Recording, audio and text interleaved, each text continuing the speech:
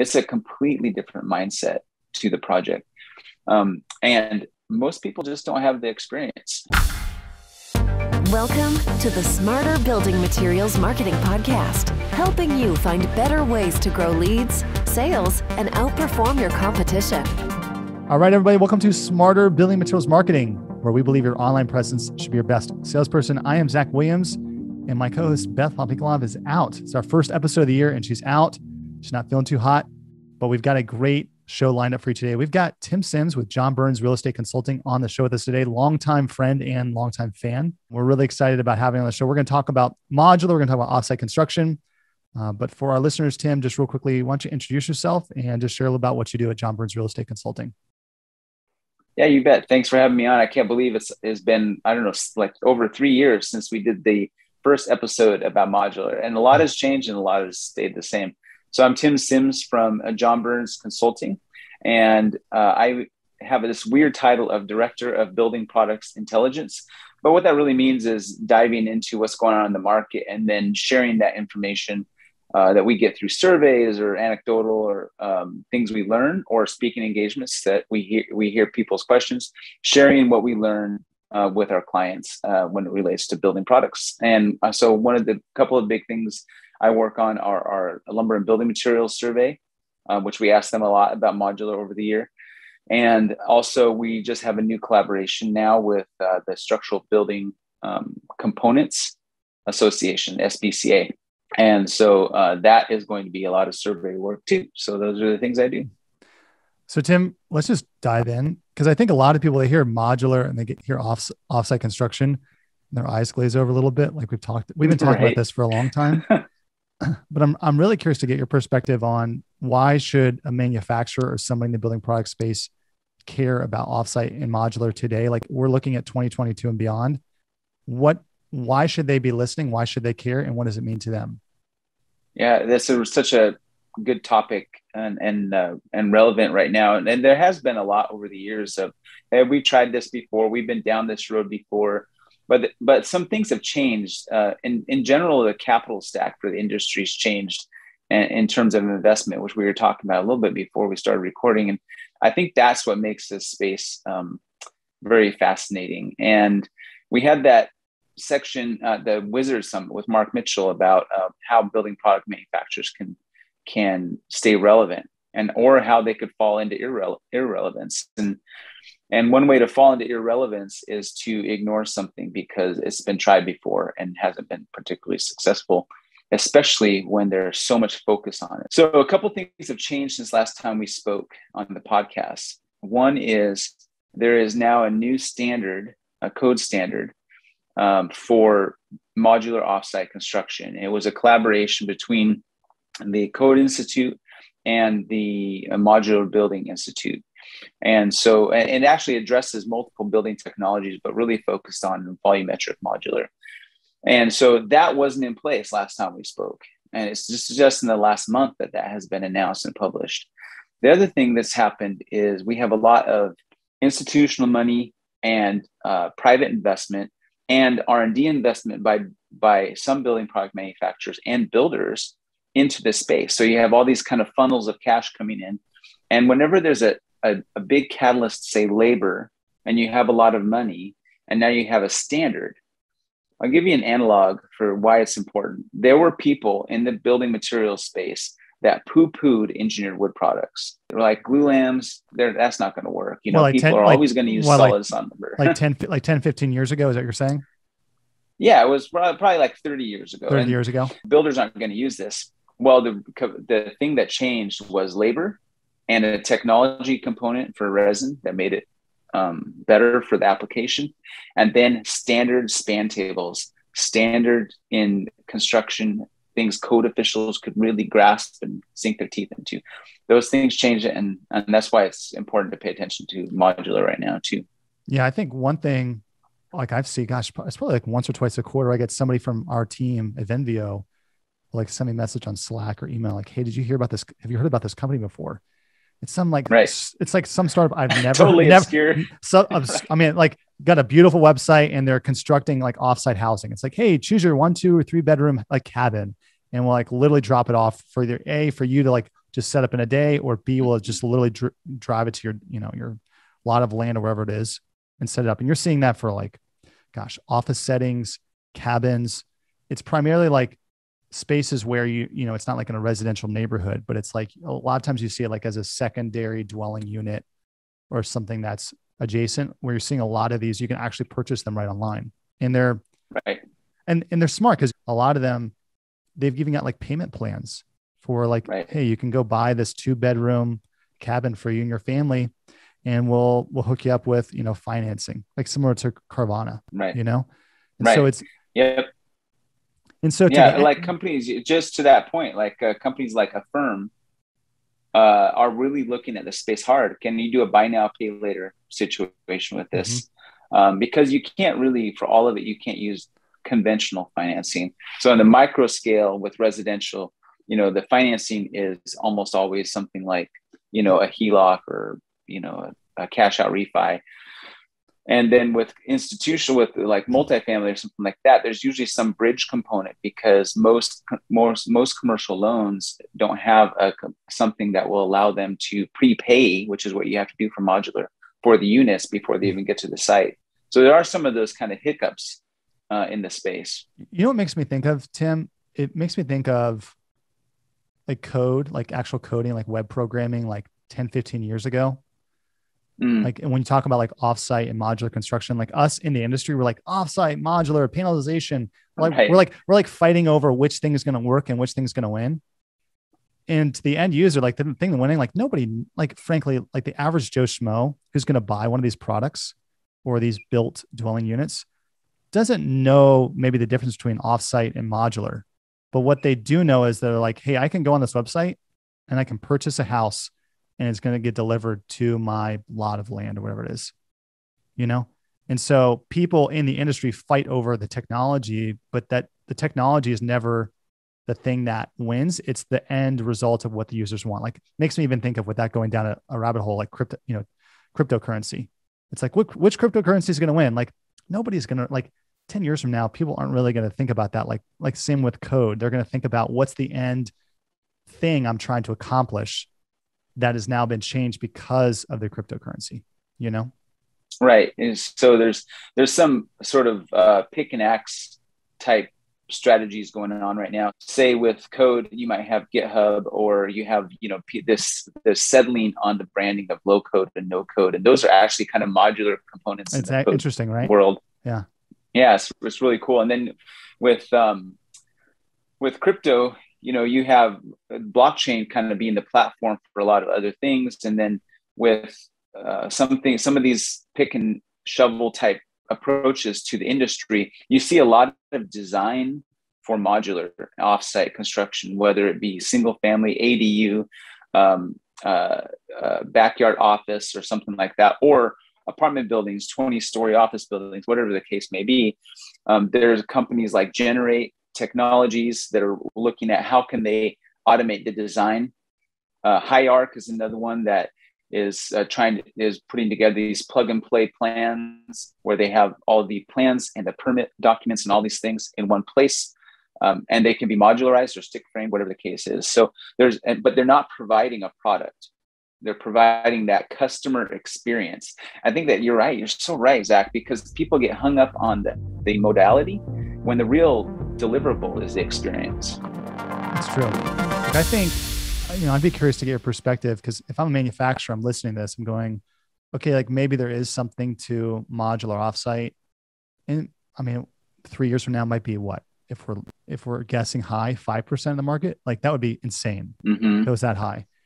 But right. It begs the question of like, well, what firms, like architecture firms, are leading the charge in the space, and what actual builders or companies are the ones that I should be paying attention to? Do you have any information on that, Tim? Like, do you have any ideas about who are companies I should be paying attention to that are really the forefront of what's actually going to work? And, both from a user perspective, the end user, as well as financial, like actually making money. Because we're going to talk about Katerra here in a minute, like, because that's what people are thinking. Like, what about Katerra? Which I want to get your take on. But is there anyone I should be paying attention to? Yeah, I always think about people in terms of kind of 4 buckets. Someone that can't help me and can't hurt me, someone that can't help me and can hurt me, someone that can help me but can't hurt me, and someone that can help me and can hurt me. So I kind of think of people in those quadrants, and the analog for that is in the cladding world. A lot of people ignore the power that the installer has in certain markets, and they just for years didn't get any attention, and but very specialized. And now a lot of focus is on the general contractors who have been largely ignored for times, and facilities managers and stuff like that. In the offsite world, there's this kind of area of a shadow sort of lack of attention. And one of those areas is, say, that they call them the setters and the stitchers, basically that put these units together, and they call them like box setting events. Sometimes you'll see a big developer do something on the news or do their own video and post it. And so these box setting, the people putting those together may be the general contractor. A lot of times it's a specialized team that knows how these units are supposed to go together, that has specialized in how this assembles. And that is an area where, if it's a terminology thing that can show you as a building product manufacturer that you're an expert. You know what a set is, and that's a specialized person. They're often very under the radar companies that do these specialized services.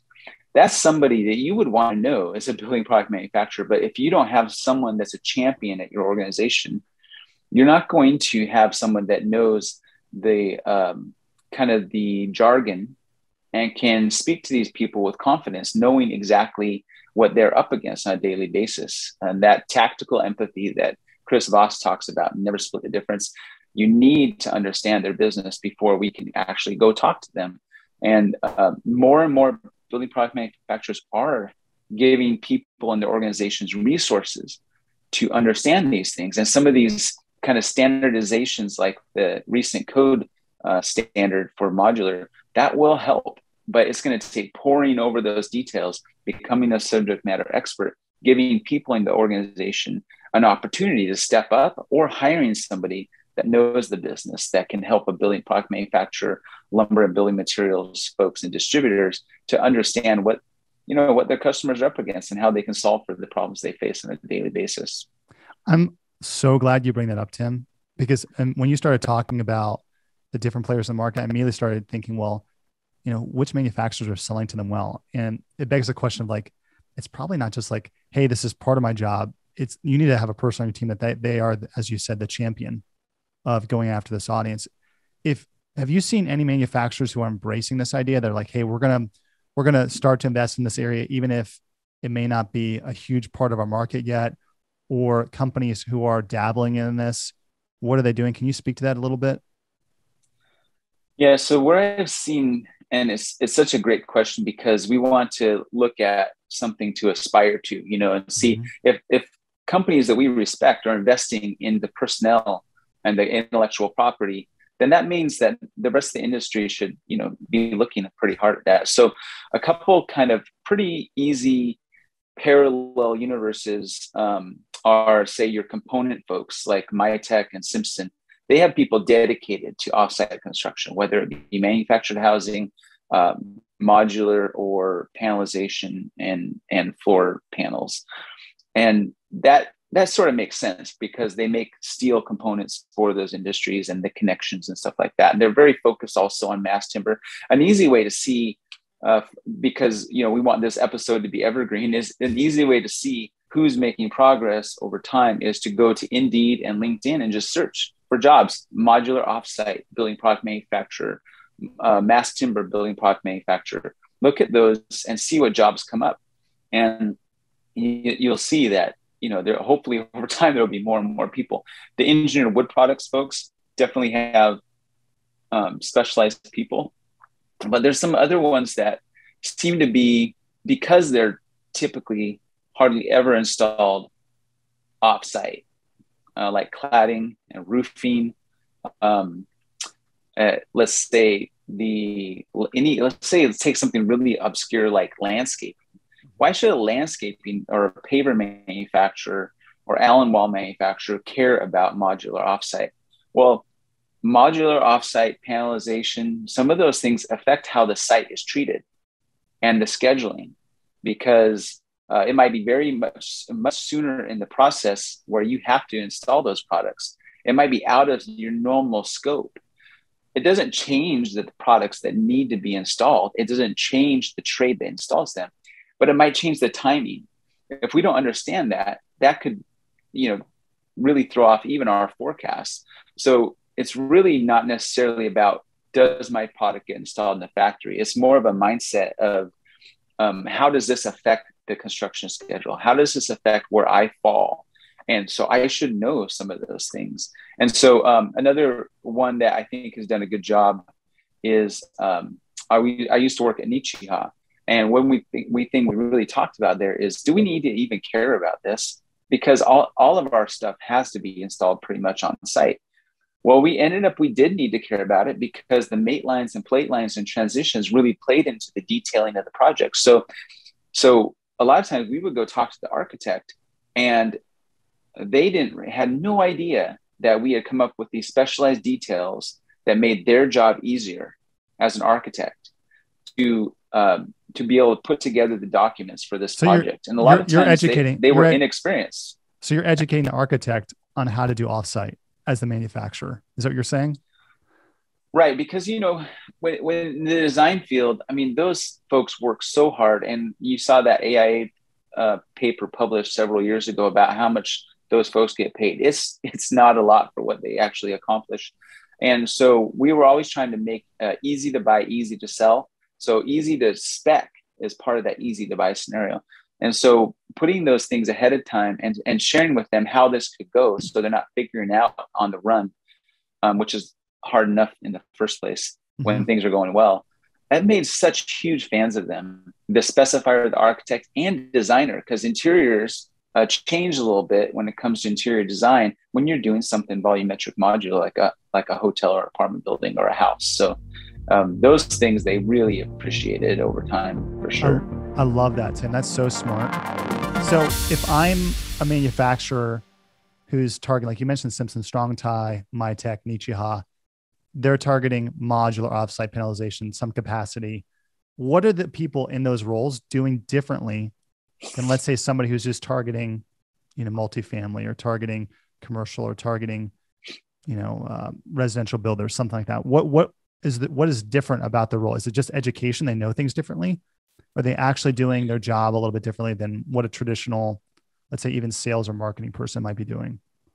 I think it's the latter, at least in my experience. It's one of the biggest things about being a subject matter expert on something. Even if a lot of folks are going to do other things, they're not going to necessarily be full time in this role at a building product manufacturer. But it is a lot more folks. There are a lot more folks involved.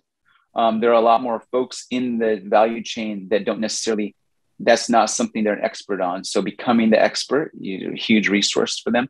A lot of that has to do with education. And then there's a lot, I feel, where the most successful projects we were involved in involved a lot of site and factory visits. So to understand and to share that knowledge and to really show the support that we wanted to let them know that, hey, we're here for you. And we may not have all the details put together for this, but let's work on it together. What we found was really interesting, though. A lot of the factories, especially the factories, would say, hey, let's roll up our sleeves together and get all the right people in the same room, which I know admittedly is a little hard physically right now, but at least on Zoom. And there was a big hesitance at the factory level to do that.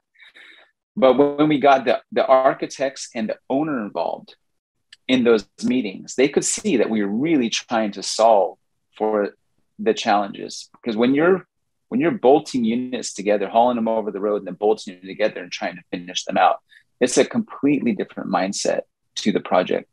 And most people just don't have the experience. And so when you have that as a manufacturer and you're trying to help them, even with things that aren't part of your scope, because there are a lot of things that are intertwined that you don't necessarily manufacture, but you should know about, then they really, really valued that. And then it led to a lot of repeat business. Yeah, like I like what you said there, because I think what it translates to is it's pull, not push. Right. You know, Right. because Pull, not push. Yep. you're gonna have people coming to you because you have the expertise versus going, hey, would you like to spec my product? And you're competing against everybody. You're kind of creating this blue ocean of sorts for yourself because you've got the expertise. And the other thing that helped was putting together content so that digitally, the digital presence was we're the experts. We have someone that you can call or email about this. Talk to our technical department, talk to our person in charge of this, whatever the job title is. And that actually drove quite a bit of traffic. So creating like thought leadership pieces and technical content, frequently asked questions about, is this even possible? What does it affect in my job? Those things really made a big difference too. So it's not just the tactical out in the field, but it's also the digital. I like that. Tim, I want to get your take on Katerra. Been a lot of talk about, hey, this offsite modular construction won't work. Katerra had all the funding in the world, all the PR, all the awareness in the world. Didn't work out. Do you think it's the end of the industry, or do you think that it's a signal of something else? Right. What was that on Gulliver's Travels? it's over. We're doomed. Yeah, there's been plenty of talk about how that would impact negatively the funding sources, acceptance and adoption. One of the challenges with Katerra, and we dealt with them quite a bit, really good people. And the good thing is those people took the good things they've learned and they're now at different organizations, which is really, I think, going to be very fascinating over the next 5 to 10 years. But when it is fun to think of taking over the world in terms of like domination in a space, because when you look at the construction space, there's so much inefficiency. There are really good people doing really good things, doing and making advancements, but they're very incremental. So when you look at that as an opportunity, not only to change it for housing and residents and tenants and buyers and make life better, but as an opportunity to make money, it's very alluring. And that's why so much money was fed into that space.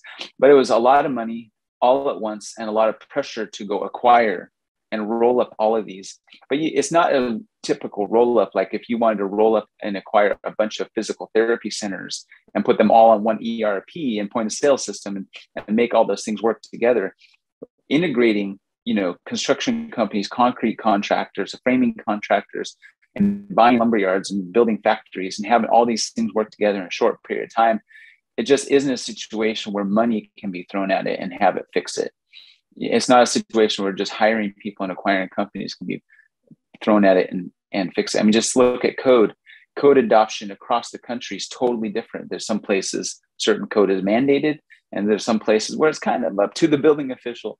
So it really is hard in that space to put those together. But there are some companies doing something similar, but just at a slower pace, and they're self-funded as opposed to outside money at a fast pace.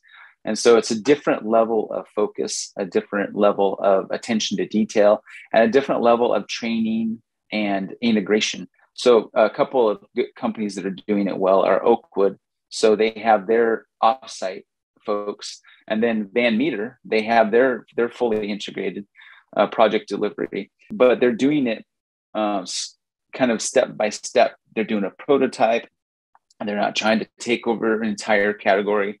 And they're also mostly self-funded. So they have to be a lot more fiduciary when they're looking at how they're, making those things go together. And they're very people focused too. So both those organizations are very focused on making sure their people are developing, that they're happy there and stuff like that. And when you have turmoil and frenetic pace of energy, then it really makes it hard to get people on board sometimes. So one thing what Oakwood has done too is they've actually gone and this was in our NHTI webinar in August. They were talking about how they've purchased concrete companies and some of these contractors along the way to roll them into their organizations. But again, it's at a pace that is acceptable, that's digestible. And I think that was the biggest difference what made Katerra an untenable effort was just looking at it posthumously, but it was because it was just a lot of money and management that wasn't ready for it, people that weren't ready for it, and organizations that were trying to be integrated that just weren't ready to be integrated. That's great. Tim, this has been fascinating. I feel like I could talk to you about this forever. It's a fun subject for sure. It is fun. For our listeners, if they want to connect with you, what's the best way for them to do that? Yeah, the easiest way where I get most messages and communication is through LinkedIn. So just Tim Seims on LinkedIn, and shoot me a message. My phone number, email are also on there. So feel free to reach out to me anytime about this subject or anything building materials. It's cool. Again, Tim, thanks so much for coming on the show, man. This has been awesome. And for our listeners, if you enjoyed this content, make sure you go to venveo.com/podcast to subscribe and get more. Until next time, I'm Zach Williams. Thanks, everybody.